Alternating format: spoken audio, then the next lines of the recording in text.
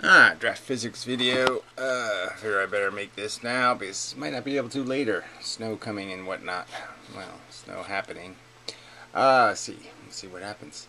It's usually bad news here. Snow. No electricity and all that crap. But anyway, so been thinking about this whole velocity thing. Quite interesting when you really start to think about it. I'm really thinking about it just in terms of this idea of spinning something, just turning it around.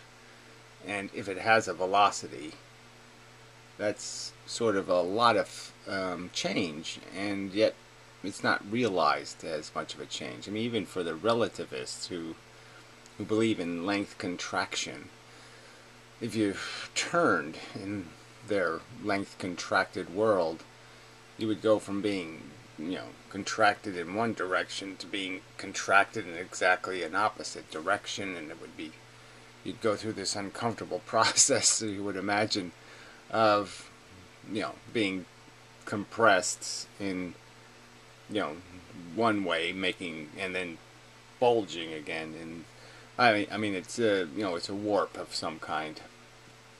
You could imagine it as uncomfortable. Velocity, as I see it, is something you acquire. It's a force that you possess when you have it, and that it's a universal thing.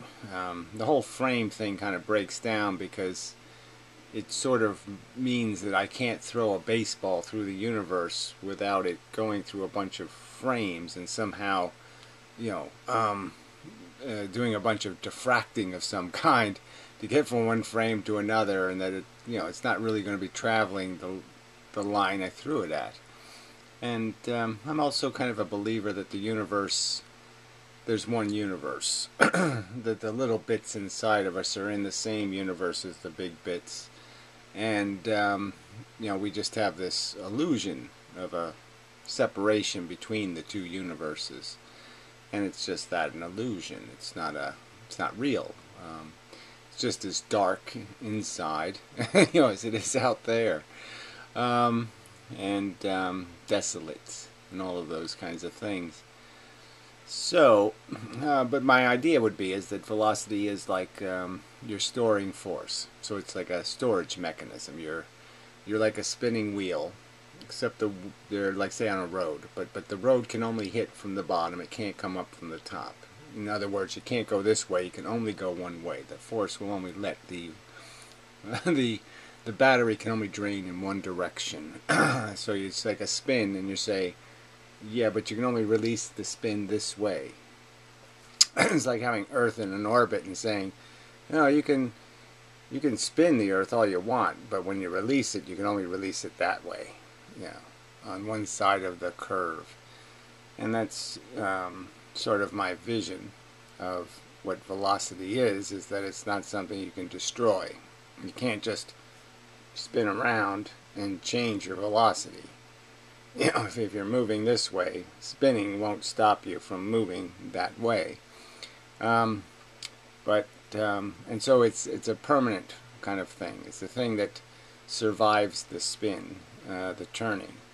So it's like a glass of water, or a glass of some sort of mixed fluid, different colors, let's say. So when you turn the glass, you can see that the fluid doesn't necessarily pay any attention, because the tension breaks down and the glass can turn without the inside of the stuff inside turning. And so I would argue that there's parts inside of us that obviously don't turn when I spin around in this chair. They're not paying much attention. So I was thinking about where that line might be. Obviously my arms are paying attention. Okay, they're sort of obligated.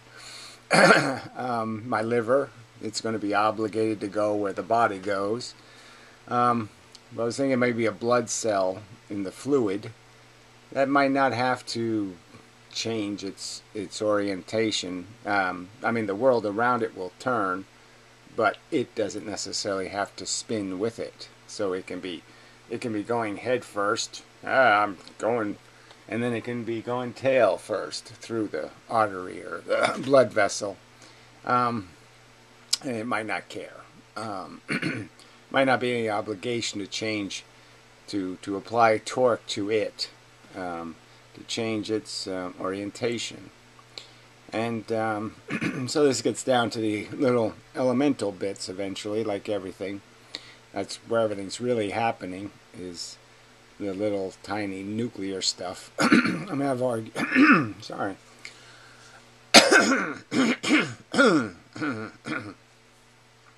It's not really something in my throat. It's like my throat has ceased to become a throat. Being strangled from within. Demons or something. Anyway, so the little atoms and stuff, what's their perspective? I mean, how bound to the exterior, the mechanism that's turning, are they? How obligated are they to turn molecularly with the turning?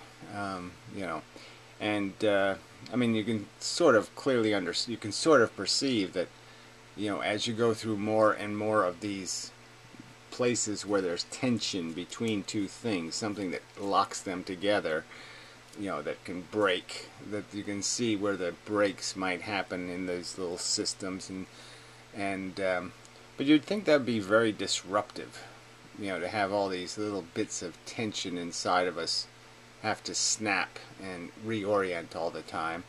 But then again, we evolved on this planet, so that's a condition of surviving on Earth, would be tolerating the fact that you will move through an environment, and no matter how straight a line you think you're walking, the Earth, the orbit around the Sun, the orbit in the galaxy's orbit in the cosmos, is all obliging you to constantly have a new orientation, in a sense, to have little magnets inside of you that are turning, twisting all the time.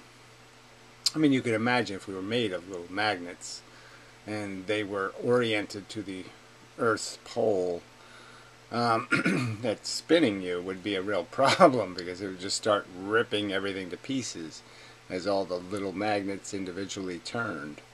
Yeah, so it's an interesting quandary. I mean, I had a theory of inertia, and I still have it. I'm not too concerned. But it does create, it does make it seem more difficult to explain how you could have this much change without it meaning anything in terms of any kind of structural breakdown. Like everything just works. I can spin around just fine, no problem. Part of the problem is that any spinning we do is really slow compared to the speed of the little bits. I mean, they're living in a much, much faster world than we're in. And it's not even just a relativity thing, although that would be part of it. The fact that we do have velocity has slowed us down, so to speak, in terms of perception or clock speed or any of that kind of nonsense. But we're, it's just the very fact that, the little bits are moving in this speed of light context. And compared to the speed of light, this turning is very, very slow. And I wonder how fast you could flip something where, the jolt might mean something to it. But then you're getting into centrifugal, acceleration. And that kind of spoils that deal. Because you want to kind of just see what it would like to be instantaneously reversed without you having to accelerate half the bits in opposite directions. This acceleration is always much more noticeable. Yeah, so I haven't resolved it yet, but it's been useful in terms of it's stuff I hadn't thought of, and and the idea of a one-sided spin is sort of necessary to the idea of having a gyroscope kind of thing. So I guess that's one way to look at it, as gyroscopes. But, if you had a bunch of gyroscopes and they were part of one big gyroscope, if you moved the one big gyroscope and turned it, the little gyroscopes probably wouldn't care. I mean, they're not going to be bothered reorienting themselves. But the torque thing is the thing that just got me, because I was just thinking about the fact that when you're holding a wheel spinning, even a hard drive, and you move it, you can feel the torque of changing its position, flipping it. Flipping it, you'll feel the torque of doing that. It won't be a free thing you just did. And so it seems pretty impossible that all the spinning bits, the gyroscopes, if they were connected into the matter in some sort of rigid way, that there's any way you could reverse them without you feeling the torque of reversing them. So I don't know if there's anything else I have to... I mean, I've just been dealing with just conceptually trying to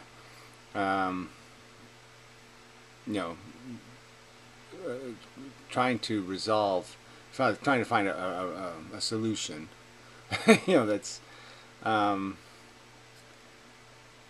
it explains how you can carry so much mass. And see that even the relativists believe in this kind of stuff, that you gain mass when you gain velocity. And that it's a real thing that's happening. And so clearly I'm saying you're gaining this force, which equals to mass. It's not held as matter, it's held as force. And it's force in one direction, the direction of this momentum, this inertia in a direction, this thing called velocity. So velocity is kind of like voltage. So the electric universe guys could make something out of this, in the sense that when you possess a velocity, it's like holding the potential of electric potential.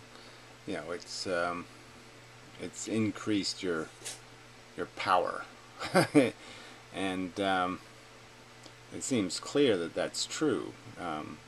That you're carrying more mass, especially in one direction. I mean, it's that the matter you have is obviously moving, and it's all moving in one direction, which means that it's obviously, as a probability, it's more likely to hit you going the way the velocity is going than the opposite direction. So it has like almost zero potential to harm you from behind, and a huge probability of hurting you if it's coming right at you. So it's like all its mass is now pointed in the direction of that velocity, and its mass in any other direction is a lot less tangible, a lot harder to find. You have to you can't throw a 10-mile-an-hour baseball at one going 30 miles an hour away from you. The two masses won't have anything they won't interact. No mass potential. You have to throw something faster and faster and smaller. All right. Anyway, that's probably another subject. All right. Yeah. So it's just about this idea that that your velocity doesn't care about how you're turning most of your matter. Most of the bits are getting turned, and yet the bits that matter, the littlest bits, somehow aren't being turned, because if they're the ones that are possessing, directing the force of your velocity, holding the key to it, however you want to say that, they obviously can't turn, or you'd have a new velocity, and you don't. It's like falling off a building. You can go feet first, or you go head first. And you're not going to feel that big a difference in terms of the falling either way. I mean, there will be some difference, but yeah, it's just not that big a difference. And that's, again, the only reason why you're feeling a difference is because you're accelerating. I mean, they call it free fall, but you're accelerating. You're gaining force. You're gaining potential. I mean, somebody might argue you're converting it, but I don't think that's true.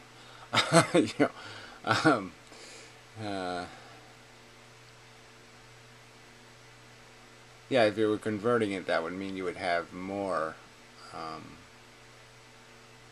potential the further away you were from a gravitational source. And it's like somehow you've given up potential by moving closer. And, it might be something to that, but I don't think the answer lies there. So anyway, it was just curious. The distinction between the physics of acceleration, the acquisition of velocity, and sort of like the idea that, we're accelerating, but the fact is we don't accrue velocity down. We just keep accelerating, and then we get pushed back up, and then we accelerate, and then we get pushed back up. So we're bouncing, essentially, but we don't feel that much. I mean, we certainly feel something's happening. But yeah, the acquisition of velocity is clearly a different kind of process than the possession of it. So a battery filling up is different than a battery full. Yeah. Yeah. It's certainly a more aggressive process to put the energy into something, like gasoline, than it is to just store it. The storage doesn't seem to have a consequence. Doesn't seem to make itself known as aggressively as the process of releasing and acquiring. Acquiring. That's a good word for acceleration in both A words there, Acquiring velocity. Yeah. Anyway, I keep saying anyway. Yeah. So I've just been sleep thinking about this, and so I haven't got there yet, but just thought I would throw it out there. I don't know. Well, here's I might as well just do a brief one on what I'm speculating. I've sort of pointed this out before, but what I'm speculating to be the way your velocity is stored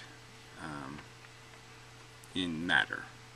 And so I think it's stored in atoms. And essentially it's stored in the sense that the force is acquired between these electrons. And so the electrons establish a current. And the point is what they do is, through their magnetic forces, they thicken these forces.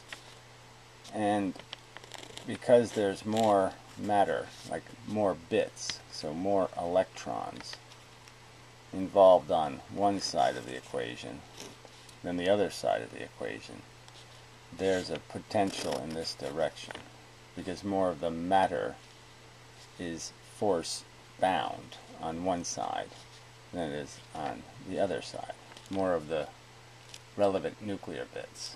And because of this current, there would be likewise a similar increase in this kind of stuff, and that would, between the protons and the electrons. But that's the idea of the wheel.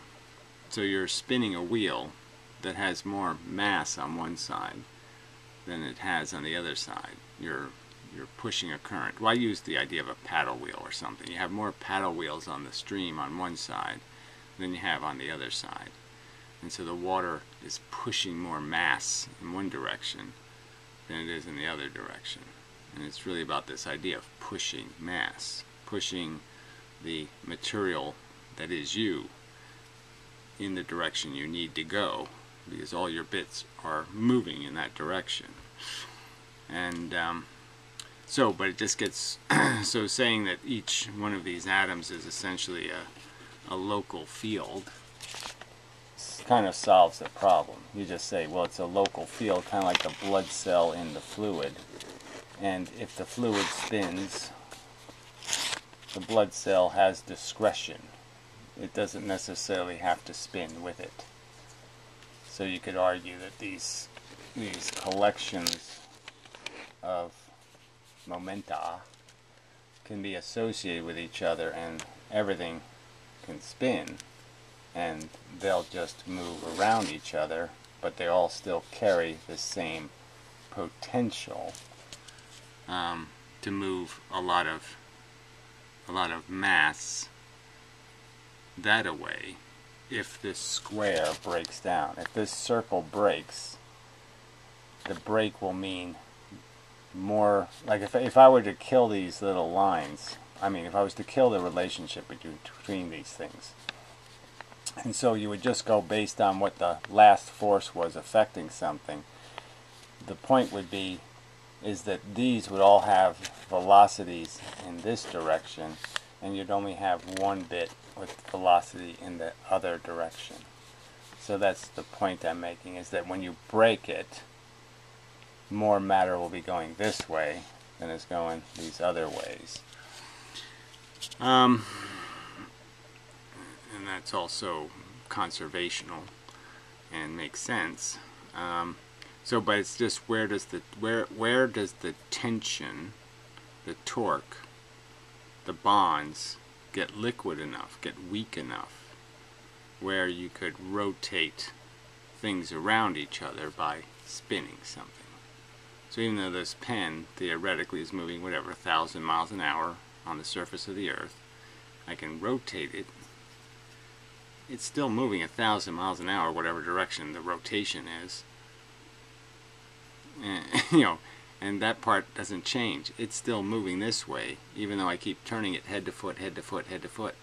Even though 1 minute it's, you know what I'm saying, its head's pointing that way, and then the next minute its tail is, next minute its head is, and the next minute its tail is. And what's moving inside here, and what's not moving inside here? What gets rotated, and what just spins where it is, and just ignores the rotation. Yeah.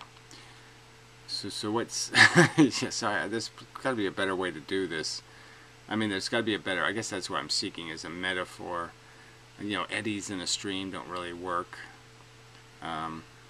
Because they are always in kind of quiet places. I mean, next to aggressive places, but they're always quiet where they are, and they're just peacefully spinning in their little local area. And so I suppose that works in some sense, where you could say each atom has a local environment, and its bonds to the other atoms is just a vague bond, like a weak force, a weak gravity, and it's not going to be obligated to change its routine in that weak gravity. I guess you could argue that the moon going around the sun isn't very affected by the fact that it's getting more gravity from the sun on one side of its orbit than the other side, because its orbit is too narrow for the difference to matter. So it sort of doesn't care, and then it doesn't care about the rotation around the solar system. But obviously inside of the moon, if you were to break all the bonds at once, just break its connection to the Earth and break its connection to the solar system, and then break its connection to the galaxy, it has an absolute velocity that is the combination of all those force acquisitions, or whatever you want to call them. Yeah. So anyway, well, I have to do more thought on it. I mean, it gets very complicated, because there's people spinning in chairs, on a platform that's spinning. on another platform that's spinning, on another platform that's spinning, and it's, you know, it's pretty hard to figure out what parts care about what other parts are doing at all. So anyway, I guess it's just it's a depth question. But I mean, once you start thinking about that apple to the earth is an atom, you know, to an apple, you know, you start realizing that these little bits are so separate from what this big bit is doing, what this body's doing. You know, there's about, you know, I mean, look, an apple to the earth. I have, and I'm made of how many apples? You know, 10,000? Well, no, it couldn't be that many. 1,000 apples, let's say. You know. So that's, you know, earth to apple. Atoms to apple. So I got 1,000 times that whole earth to an apple thing 1,000 times. I mean, it's just a, you know, the granularity of the sand. You know, sand's probably a good metaphor. You know, because sand shifts so poorly. I mean, the bonds between the little grains breaks down so quickly. So you could sit something in the middle of a pile of sand, and then you could have that in a bucket of inside a bunch of. I mean, you could spin the bucket. The thing in the middle just sits there. It says, I'm not noticing anything. So anyway, yeah, so it's just I mean, it's not necessarily a pleasant distraction to have to think on this, as there was other subjects I wanted to work on. But it still is tremendously related to this whole subject of what's happening with light and the speed of light, and being able to measure, to establish that a photon is something we know to be, say, universal, that it has no identity issues. It does one thing, moves in a straight line in one direction, and the whole question of why we can't produce this perfect thing perfectly. You know, anytime we try to shoot one straight, we can't do it. And maybe that's just because the gun is moving too much. And so we just never can do it, because we're always shifting our velocity, which is shifting the little bits aren't moving with our movement. So they're staying oriented where they're going, and we're turning them, pretending we can shoot light this way, when the little bit is saying, I didn't do that. Something like that. And so every time we change the trajectory of our absolute inertia velocity, it's constantly changing, and as it constantly changes the aim of the gun, so to speak, the orientation of the electrons. Yeah. And such. Yeah, okay. So, just kind of, yeah, draft science kind of a video, because I'm still thinking on it.